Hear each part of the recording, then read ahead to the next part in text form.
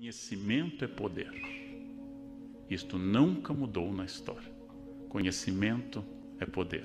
Quem lida com o conhecimento, informação, cultura, poder material, sabe que saber é poder. Então não se trata de qual resposta eu vou encontrar, mas de qual pergunta eu vou formular.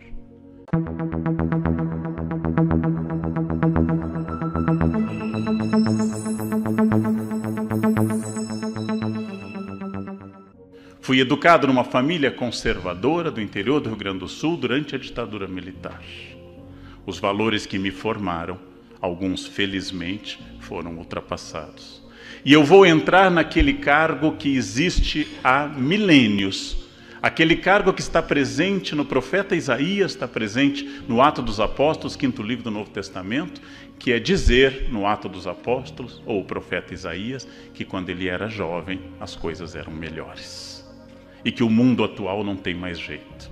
Isso está na boca de Isaías, está na boca do autor provável dos Atos, Lucas, quando dizer: naquele tempo a comunidade de Jerusalém repartia o pão e não havia necessitados entre eles. Hoje já não é mais assim. Estamos falando do ano 90 da era cristã. Quando um intelectual pega sua pena, seu cálamo e diz: estamos vivendo uma decadência terrível e os jovens não leem mais como se lia. A primeira pessoa que me disse isso foi meu pai, advogado e professor de latim. Hoje ninguém mais lê como nós líamos. E provavelmente meu avô deve ter dito a ele que os jovens não eram mais como eram. Por quê? Os jovens não são como eu e não têm os mesmos valores que eu tenho. Essa é uma das principais virtudes dos jovens. Eles não são como eu sou. Eles terão um outro mundo. Para que esse choque não fosse tão claro e tão evidente, quis a seleção natural que nós durássemos pouco. Até 1900, a média de vida do planeta era de 40 anos, evitando um longo choque de gerações. A medicina está tornando a vida insuportável, porque fez que eu ainda enfrente meus avós, meus pais e meus filhos. E nós ficamos dizendo que não se adapta mais e fazemos as perguntas erradas. Por que você não desliga o celular durante esse jantar? Resposta óbvia, em primeiro lugar: não estou interessado naquilo que está sendo tratado nessa mesa. O que me interessa é estar longe daqui. Resposta também óbvia, porque eu não posso desligar o meu contato com o mundo. Quando surgiu o Face, eu, seduzido por pressões sociais, abri um perfil. Passei 3 meses na rede. Constatei que as pessoas informavam se havia sol ou se haviam comido. Passei 3 meses contemplando aquilo e decidi que o Face não era o meu campo. Deletei um perfil já lotado. E um aluno de 18 anos me pergunta no primeiro ano de graduação: professor, assustado, o senhor deletou o seu perfil? Eu disse: sim. O senhor perdeu todos os seus amigos. E me veio à cabeça a frase do grande Zygmunt Bauman, que disse que nos seus 90 anos de vida havia cultivado 4 amigos. Uma amizade demanda anos, inclusive porque ela é um item de investimento. Não é possível ter muitos amigos. É caro, eles se reproduzem, eles casam, eles têm eventos, têm que dar presentes. Não é possível ter muitos amigos. Apenas Roberto Carlos pode dispor de 1 milhão de amigos, devido à renda. Olhei para aquele aluno e percebi não que exatamente ele era inferior a mim. Obviamente não. Mas que ele dispunha de um conceito de amizade que não era o meu. Minhas amizades são pouquíssimas. Eu tenho poucos amigos, muitos colegas e milhões de transeuntes, fantasmas, que voam pelos fótons das minhas relações pela internet. Ou seja, tínhamos diante de nós um desafio, e esse desafio era entender 2 conceitos de amizade. A tendência é dizer: no meu tempo, amigo era amigo. Bem, essa ideia de que amigo era amigo é uma ideia que está em Montaigne, na sua belíssima definição sobre seu amigo Etienne de la Boétie, que, instado a dizer por que ele era amigo de Etienne, já falecido, ele diz: porque ele era ele e porque eu era eu. Bom, há uma noção de amizade filosófica que é transformada pela maneira de eu me comunicar. E quando eu me comunico através da internet, eu crio e eu sou inimigo daqueles que dizem que os jovens estão menos inteligentes hoje. Eu sou um inimigo figadal dessa ideia. Dou aula há 34 anos e meus alunos não são menos inteligentes hoje. Eles são diferentes. São menos capazes de uma análise prolongada de um texto da complexidade semântica e léxica do Padre Vieira, mas são capazes de ler várias coisas ao mesmo tempo. São capazes de uma percepção muito rápida. Quando eu entendo isso, eu entendo como o meu texto, especialmente meus textos nos quais tento ser simples, como nas crônicas do Estadão, e recebo a notícia que eu estou escrevendo de forma parnasiana, porque eu usei verbos sofisticados como contradisse. Fulano contradisse cicrano. Eu estou escrevendo para um público que morrerá comigo, provavelmente. Mas quando eu consigo entender que através de imagens, de WhatsApp, esses jovens estão introduzindo uma outra maneira de pensar, e que isto não é inferior ao meu amado William Shakespeare, de quem sou admirador e tradutor, eu entendo que existem formas de comunicação. Ah, mas nos dias de hoje, no século XVIII, os portugueses da época de Bocage se referiam uns aos outros como vossa mercê. Os portugueses do XIX se referiam como você. Os portugueses do XX introduziram com a internet o termo um pouco semita, porque omite as vogais, VC. Provavelmente nossos netos usarão apenas o som, quando eu ver, seguido de carinhas multiplicadas. Essas carinhas constituem um código hieroglífico que é inacessível a quem fez curso de datilografia. Eu não consigo adicionar as carinhas corretas que expressem de forma complexa. Funciona como uma espécie de língua do P, que precisa de uma prática muito grande. Então a pergunta que eu faço é que as pessoas não estão mais próximas ou mais distantes. O mundo não era melhor sem a internet, e nem é pior com a internet. As pessoas estão diferentes. Ao fazer essa reposição da pergunta, eu começo a pensar de uma forma original. Há uma confusão entre nós que pensamos um mundo que deve ter todas as virtudes do mundo antigo.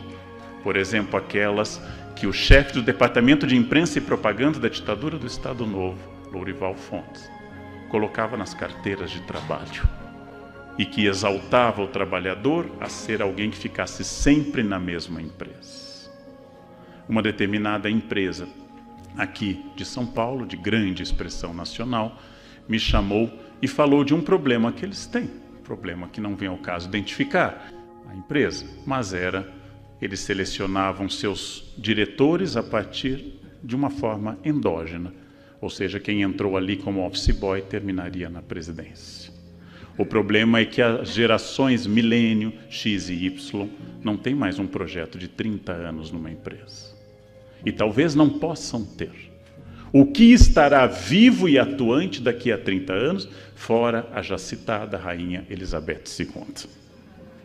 O que estará atuante daqui a 30 anos? Eu não tenho a menor noção, porque pela primeira vez na história, a aceleração é de tal forma transformadora que os paradigmas não mudam mais de uma geração para outra, mas mudam dentro de uma mesma geração várias vezes. E a todos nós que vivemos entre o diálogo do passado, que se esvai, como na metáfora de Agostinho, no capítulo 11 da Cidade de Deus, e de um futuro que nunca chega, nós vivemos num momento em que ninguém sabe o que acontecerá. Nada sabemos sobre o futuro. Não temos a menor condição, não temos a menor possibilidade de estabelecer este futuro. Mas temos as condições de questionar as perguntas sobre o presente e entender que eu não sei o que ocorrerá em 10 ou 20 anos, mas as pessoas mais bem preparadas estarão em uma posição melhor para fazer novas perguntas.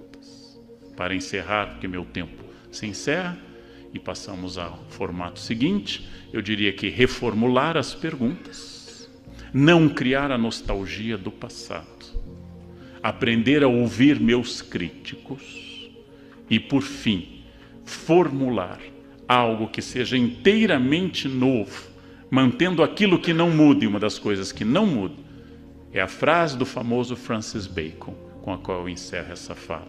O que nunca muda e nunca mudou é dito por um filósofo inglês, por sinal, afastado do cargo de juiz por corrupção. Francis Bacon, o famoso Chico Toicinho. Francis Bacon disse, no início do século XVII, conhecimento é poder. Isto nunca mudou na história. Conhecimento é poder. Quem lida com o conhecimento, informação, cultura, poder material, sabe que saber é poder. Então não se trata de qual resposta eu vou encontrar, mas de qual pergunta eu vou formular. De qual nova pergunta eu vou fazer para encontrar uma nova resposta. Conhecimento é poder. Quando eu tenho uma nova atitude, um novo enfoque, eu mudo. Durante 300 anos na cidade de Grande, todos tentaram desatar o nó, já que a profecia dizia que quem desatasse o nó governaria a Ásia. Alexandre olhou e viu que todos tentaram da mesma forma. Pegou a espada e cortou o nó ao meio. Não se trata de dar uma resposta a um enigma conhecido, mas perguntar qual a base, a arquitetura e o andaime desse enigma para dar uma outra resposta. Como dizia Bill Gates, se eu perguntasse aos meus clientes, citando Henry Ford, o que eles queriam, eles teriam dito cavalos mais velozes, e eu dei o Ford T. Às vezes não é exatamente o que as pessoas querem, mas o que nós podemos perguntar que façam elas desejarem mais e melhorar. Esta é a nossa contribuição, inclusive, para a cidadania de um país tão atacado ultimamente nas suas bases estruturais e que só continua existindo porque vocês e eu continuamos acordando cedo, trabalhando e fazendo o que devemos fazer, senão já teria desabado por completo.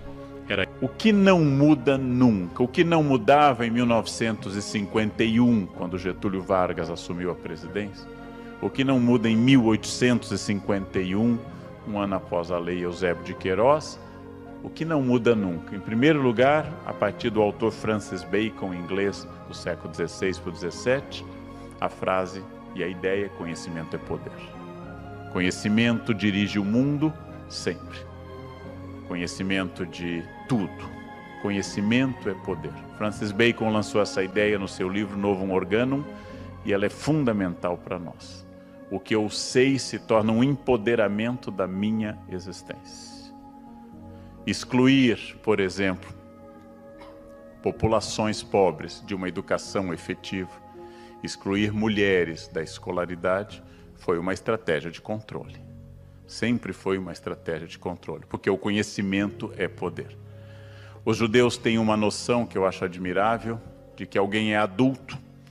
Um rapaz judeu se torna aos 13 anos adulto quando ele sabe ler a Torá e ler para a comunidade. E ao ler, ele ganha o estatuto de adulto. Os judeus foram o primeiro grupo humano a superar o analfabetismo. Porque os judeus entenderam que povo perseguido historicamente, indo de um lugar para outro, eu só levo uma coisa: o conhecimento. Conhecimento é poder. Educação é poder. Educação liberta. A boa educação liberta. Sempre com a advertência de Paulo Freire: quando a educação não é libertadora, o sonho do oprimido é se tornar opressor. Educação é libertadora. Tudo o que eu sei é uma habilidade que eu terei para existir. Isso nunca mudou. Pode desaparecer o caderno, a caneta tinteiro, a caneta esferográfica, o lápis, pode desaparecer o tablet, podem implantar chips nas pessoas e continuamos com esse princípio. Conhecimento é poder. O suporte do livro pode ser papel, pergaminho, pode ser o tablet, pode ser um e-reader, o que for. Mas o ato de ler transmite conhecimento. Conhecimento é poder. Dados não significam conhecimento e essa confusão é muito forte hoje entre as pessoas. A internet multiplica dados, não conhecimento. O fato de eu ter todas as poesias do mundo na internet, na rede, não significa que as pessoas viraram bons poetas. O fato de eu ter todas as músicas que a humanidade já fez disponíveis não me torna um músico. Ser um médico, ser um professor ou ser um cozinheiro, ser uma cozinheira, continua significando anos de treino, anos de prática. E atrás de uma cozinheira habilidosa, existem centenas de dedos cortados e mãos queimadas e coisas que não deram certo. Atrás de uma bordadeira, atrás de um filósofo, atrás de uma bailarina, existe um esforço muito grande. A internet possibilitou o acesso aos dados, jamais possibilitou que isso substituísse o esforço. Está na rede, tudo está na rede, mas nós continuamos precisando de muitos anos para formar um profissional bom. Isso nunca vai mudar. Isso nunca vai mudar entre nós. O que não muda também, a atualização. Continua sendo um imperativo profissional na gestão de pessoas. Atualização. Hoje eu preciso estar atualizado mais do que nunca, porque cada vez mais aumenta a velocidade dos fatos. Preciso de atualização. Qual foi o último livro que eu li na minha área? Qual foi o último congresso que eu participei antes desse? Qual foi o último debate ou palestra?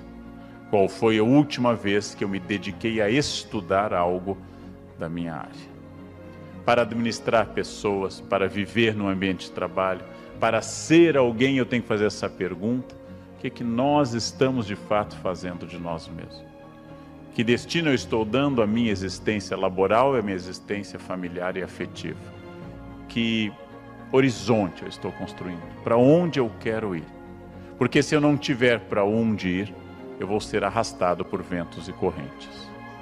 Essa é uma diferença entre consciência e estratégia e simplesmente existência. Raramente vou ser ofendido. Eu raramente vou deixar que um antipático me perturbe. E eu, com muita chance, vou transformar antipáticos em simpáticos, porque empatia é fruto de consciência e sabedoria. Não de estudo, mas de consciência e de sabedoria.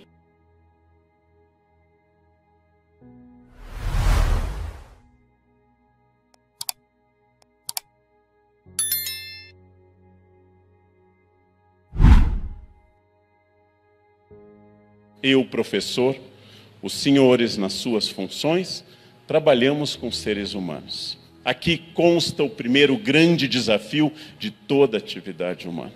Que desafio é esse? Os seres humanos são diferentes entre si. Os seres humanos são distintos e eu jamais sentirei a dor de um outro ser humano, porque os mecanismos celulares e cerebrais, nervosos e emocionais que conduzem à dor são exclusivamente individuais. Eu posso chorar pela dor de um filho, eu posso lamentar a dor de um ente querido, porém, a dor é da pessoa. Eu jamais sentirei essa dor. A dor pertence a cada um. E mais, a diferença de cada um na percepção do frio, do calor, da fome e da dor. Quando alguém me diz que está com frio, eu sequer consigo avaliar se esse frio é similar ao frio que eu sinto. Talvez não seja. Como gaúcho e amante do frio, quando eu digo que estou com frio, eu estou no Canadá, está 27 negativo, e eu digo, eu estou com um pouco de frio. E as pessoas, aquilo que extinguiria a vida de outras áreas do planeta. Nem o frio, nem a dor, sequer a alegria comunica qualquer coisa. Temos uma barreira institucional, uma barreira formal, uma barreira, vou usar apenas uma palavra complicada hoje. Em filosofia chamamos barreira epistemológica, uma barreira de acesso ao conhecimento do outro.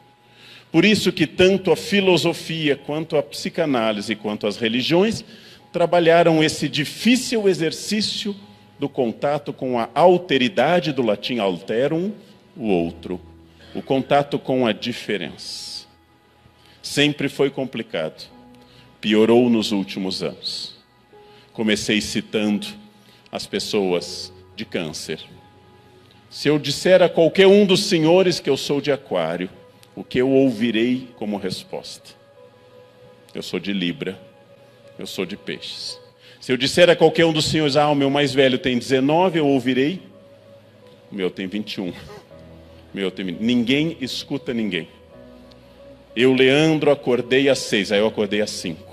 Eu tenho uma dor de cabeça, eu tenho um tumor. É uma concorrência permanente, pois nenhum de nós escuta o que o outro diz. Se eu disser aos senhores uma idiosincrasia, uma característica minha, absolutamente irrelevante, mas para fins de exemplo significativo, que eu, Leandro, abomino, detesto, execro o gosto do coentro. Sei dizer coentro em 9 línguas para poder rejeitá-lo em todos os lugares do mundo. Há uma mutação genética que dizem que 10% da humanidade sente o coentro como sabão. E eu possuo essa mutação num grau enorme. Sofro na Tailândia, sofro na moqueca capixaba do Espírito Santo, sofro no México, sofro naqueles lugares para quem o coentro é uma coisa fabulosa. E eu, Leandro, tenho que entender que há pessoas que compram coentro e colocam aquilo na comida do próprio filho e oferecem ao filho, como Alcibíades ofereceu a taça de cicuta a Sócrates, e oferecem ao próprio filho uma coisa dessas. Eu, Leandro, jamais vou poder expressar a náusea que me causa o cheiro e o gosto do coentro. E eu vou ter que entender que há pessoas que adoram coentro e enchem a comida de coentro. E que no belo estado do Espírito Santo, preenche-se a panela de barro com coentro e tempera-se com um pouquinho de peixe, que é para não estragar o gosto do coentro, que é a moqueca capixaba. Ora, eu jamais vou entender o gosto alheio, porque, por definição, todas as vezes que alguém me ofereceu um gosto, ofereceu uma experiência única de alteridade. No Himalaia experimentei chá de manteiga de iaque. O iaque é um boi almiscarado típico das montanhas do Tibete. Dele sai um leite, passa uma manteiga, pega-se uma colher daquela manteiga, dissolve na água quente, fica uma camada de gordura líquida, o cheiro é de animal selvagem, e os tibetanos veem naquilo uma bebida fabulosa. Eu não compartilho da mesma ideia. E você entra numa simpática casa, porque os tibetanos são todos um povo extraordinário, ele lhe oferece o chá de manteiga de iaque. E você precisa tomar aquilo. O gosto culinário, o gosto médico, o gosto sexual, o gosto estético de cada um é único e irrepetível. E eu não consigo entendê-lo, apenas posso dizer que é diferente. E não obstante, eu sou obrigado a conviver em comunidade e negociar permanentemente de detalhes a grandes questões. Num momento em que o narcisismo das pessoas disparou. No momento em que ninguém mais escuta ninguém e que esse narcisismo se tornou uma referência importante para todo mundo. Num momento em que as pessoas usam no Brasil a exaustão, ad nauseam, a expressão fulano me representa, ou fulano não me representa. Essa expressão não significa apenas que eu gosto, mas que ele está no meu lugar, uma representação.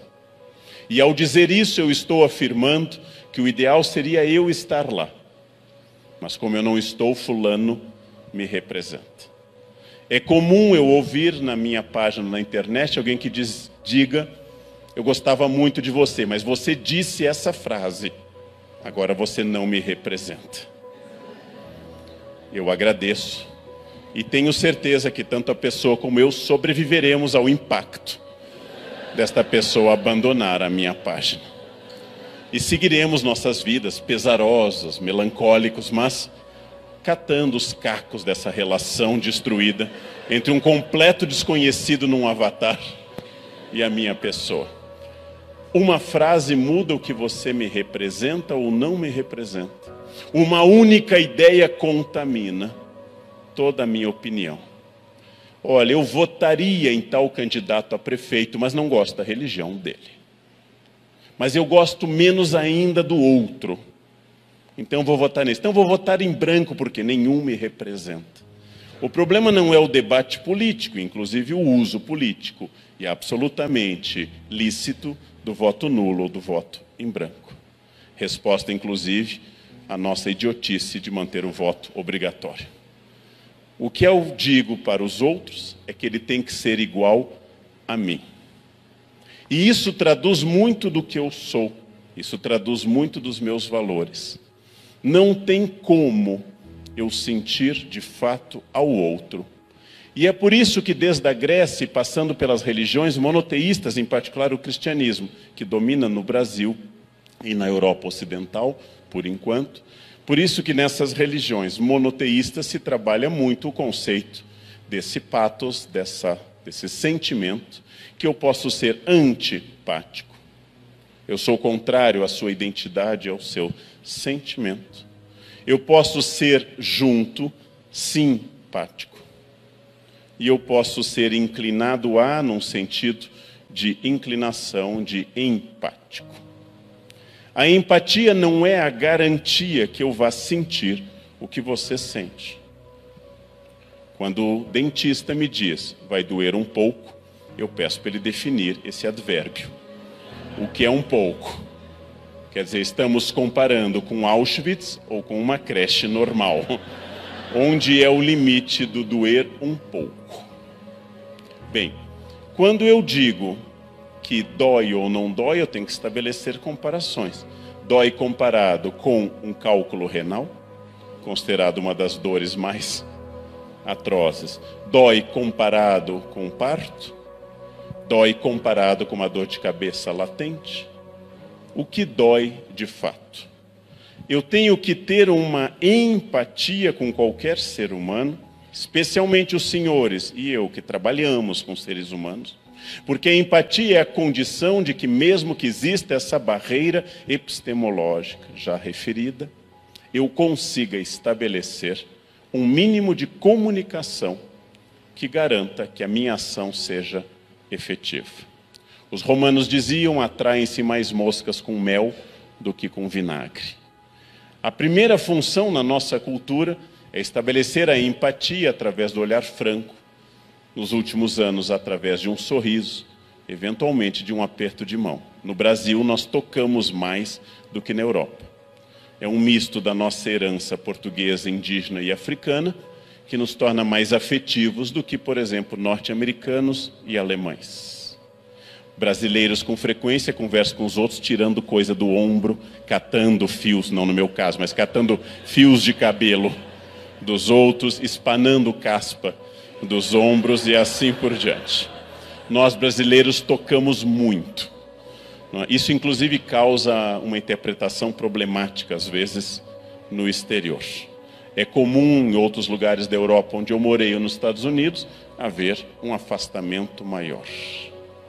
Numa grande obra não revista pelo Essa de Queiroz, infelizmente ele morreu sem rever, mas é uma obra extraordinária, talvez a mais conservadora, mais impactante, que é As Cidades e as Serras, quando finalmente o trem trazendo o príncipe Jacinto, o Jacinto de volta às suas serras em Portugal, e eles entram em território português, o homem da estação diz, fazendo um favorzinho, e nesse diminutivo ele reconhece ter entrado de novo na sua terra.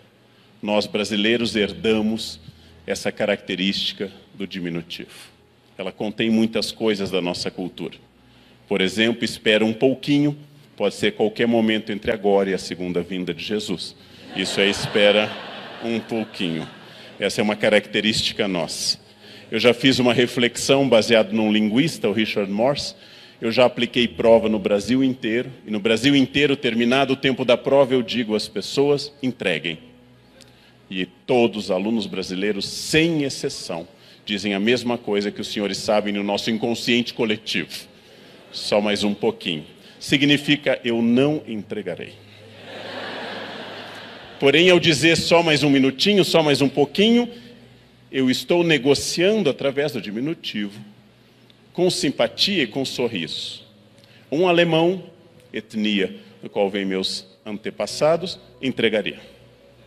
Um francês organizaria um sindicato, dizendo que o tempo dado para a prova é insuficiente. e que a professora precisa rever as questões. Um alemão entregaria, um norte-americano provavelmente entregaria. Nós não entregamos, porém não enfrentamos a autoridade. Espera um pouquinho significa, eu vou continuar fazendo a prova. Porém eu não vou dizer a frase do enfrentamento. Vem pegar se você for homem. Eu não vou dizer a frase do enfrentamento, porque há a hipótese do professor ser homem e vir pegar. Nesse caso, espera um minutinho, é uma negociação, que a gente usa sorrindo. Você estacionou em cima da faixa de segurança, só um pouquinho. Você está atrasado? Eu estou um pouquinho atrasado. O diminutivo é a nossa negociação e nossa afetividade, que num sentido amplo, em 1936, Sérgio Buarque de Holanda chamou de homem cordial. O brasileiro funciona pelo coração, cor, cordis. Ele funciona impulsivamente. Homem cordial não quer dizer homem simpático. Homem cordial quer dizer homem que funciona, inclusive, ao matar no trânsito, de forma intempestiva, de forma até agressiva, mas passional. Isso é o homem cordial do Sérgio Buarque de Holanda, que escreveu o segundo livro, após Casa Grande e Senzala, de 33, que define um pouco da estrutura de quem havia a ser o brasileiro. Nós negociamos a todo instante, nós trabalhamos com a gestualidade do corpo, e uma característica nossa clássica é separar o significante e o significado, a fala e a coisa em si. Nós temos quase que uma parede opaca entre mim e o estrangeiro, porque a maior parte dos estrangeiros, especialmente de áreas como o norte da Europa ou da cultura protestante nos Estados Unidos, funde significado e significante, ou seja, o que eu digo vai acontecer. A fala brasileira é uma fala alegórica e metafórica. Raramente vou ser ofendido. Eu raramente vou deixar que um antipático me perturbe.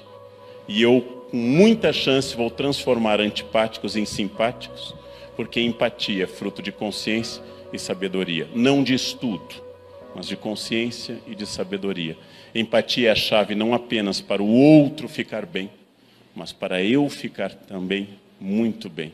E para eu ficar bem, eu preciso oferecer ao outro a certeza de que a minha paz, minha estabilidade, a minha harmonia interna não pertence nem ao governo, nem aos clientes, nem aos motoristas do trânsito caótico brasileiro, nem aos preconceituosos, nem aos racistas, nem aos misóginos, mas pertence a mim, exclusivamente a mim, e ninguém pode me tirar, porque aquilo que for a minha consciência é o único valor que eu jamais perderei. Se eu tiver certeza disso, gente, a minha vida se transforma para sempre, e eu me torno uma pessoa melhor, que é o meu grande desejo de vida hoje, envelhecer sábio. Está difícil, está complicado, quase nunca consigo, mas eu gostaria de morrer sábio, para não sofrer aquela praga do bobo do Rei Lear do Shakespeare que diz, pobre rei, que ficou velho antes de ficar sábio. O único consolo da idade é a sabedoria. Minha paz me pertence. Tornem isso um mantra e a empatia com o mundo vai mudar abertamente.